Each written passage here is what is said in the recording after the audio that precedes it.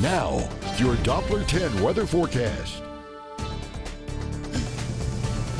Hey, good afternoon, everybody. A very different picture over the coastal bend today than what we've seen over the last week. Yes, lots more cloud cover out there. There's an upper level disturbance moving southward through the region, and you can see the difference in temperature, in cloud cover, and in precipitation.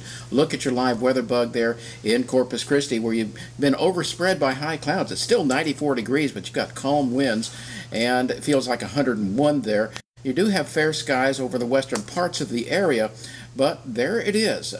Pretty good cluster of showers and thunderstorms actually developing and moving southward through the northern portions of the coastal bend, moving southward through George West and down through Beeville.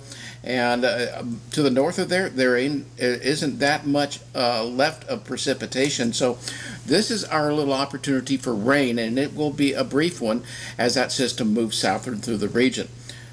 Meantime, in the Atlantic, tropical wave invest 98L to the east and 97L to the west. Both have very good opportunities to become tropical cyclones the next couple of days. Now, 97L is the one we'll be concerned with because it's moving quickly across the Caribbean and into the Gulf of Mexico. Ultimate landfall will be somewhere in the lower to middle Texas coast. Whether it develops or not is something we'll have to watch very carefully. Meantime, Hurricane Genevieve in the eastern Pacific, a dangerous Category 4 hurricane that will stay offshore. Now, looking at temperatures, very different from what we've seen. Temperatures in the 90s, yes, but to the north of there, some rain cooling effect. To the west, rain cooling effect. And the moisture not as plentiful as far as humidity is concerned. Dew points from the 60s to lower middle 70s. So heat index values are a little bit above 100 degrees in some areas, but it's not that oppressive. That's good news. Now here's what it looks like in your high-resolution forecast for precipitation. Some localities over an inch of rain during the next 6 to 12 hours, but after that everything shuts off and it's quiet because the upper level disturbance moves south out of the region. The rest of the week hot and dry. But here comes that disturbance. You can see it crossing the Yucatan by this weekend and moving towards the Gulf Coast.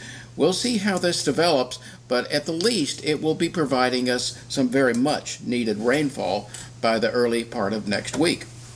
Tonight, though, partly cloudy, with rain showers ending by sunset, 76 overnight, with a southeast wind at 6 to 9 miles an hour.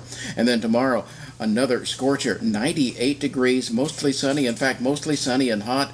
Wednesday, Thursday, Friday, on into Saturday, and then isolated showers return with a deepening tropical moisture Sunday and Monday, and then that disturbance moves into our area by Tuesday, scattered to perhaps numerous showers and thunderstorms, hopefully some much-needed rain on your Tuesday into Wednesday of next week. So, it looks like dryness after today for the rest of the week.